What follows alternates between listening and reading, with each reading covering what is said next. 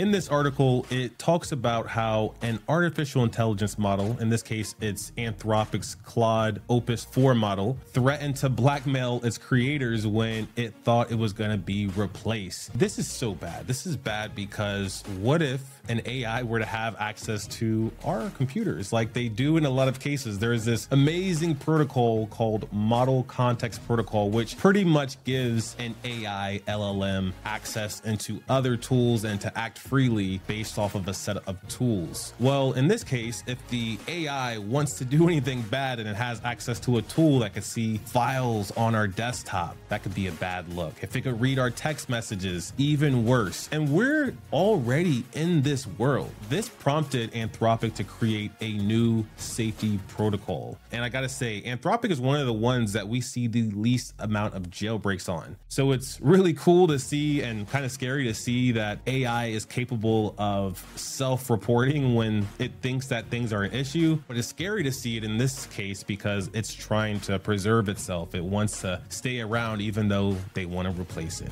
It's craziness.